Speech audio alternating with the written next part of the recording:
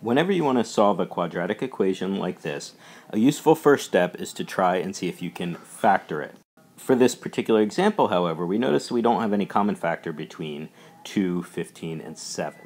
So I'm going to try to factor the trinomial using the box method. You might recall in the box method the x squared terms go here, the constant terms go in the bottom box here, and the x terms are going to go here. Specifically for this example, 2x squared is going to go here, and my constant term 7 is going to go here. My x terms have to make 15x. And the way I arrive at that is I want to multiply my coefficients here. So 2 times 7 is 14, and I want factors of 14 which are going to add up to 15.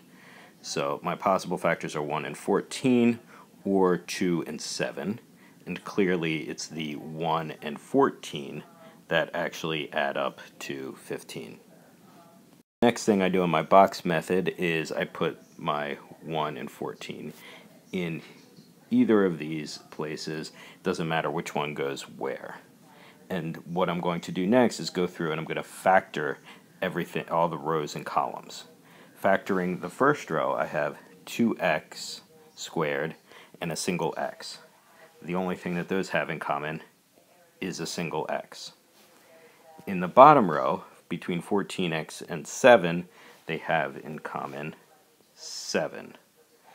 In the top, between 2x, the first column, between 2x squared and 14x, those two have in common 2x.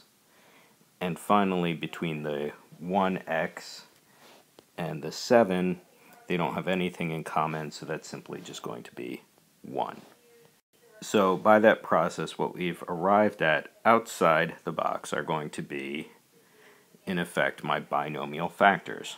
Therefore, my original trinomial can be rewritten as 2x plus 1 times, and those of course come from here, and that's going to be times, coming from here, x plus 7, and all that is equal to 0 still, because the whole thing is equal to 0.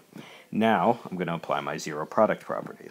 Zero product property is one that tells me if the whole thing is equal to 0, then either the first factor is 0, or the second factor here is equal to 0. Let's first explore the possibility that 2x plus 1 equals 0. If that's true, if I subtract 1 from both sides, then it should also be true that 2x is equal to negative 1. And finally, I can divide both sides by 2, and I see that in this case, that x itself must be equal to negative 1/2. In the case where x plus 7 equals 0, I can just subtract 7 on both sides of this little equation, and I see that x would have to be negative 7. So I'm proposing that these two, x equals negative 1/2 and x equals negative 7, are the two solutions to my original equation back up there. If I plugged either of those in for x, it would make the equation true. Just in sum, we tried to factor, there were no common factors, so we used the box method to factor the trinomial. We got our factors from using our binomial factors from using the box method, and we set them equal to 0. Using the zero products property, we solved for each individual piece equal to 0, and that gave us our solutions to the original equation. Hope that helped. Thank you.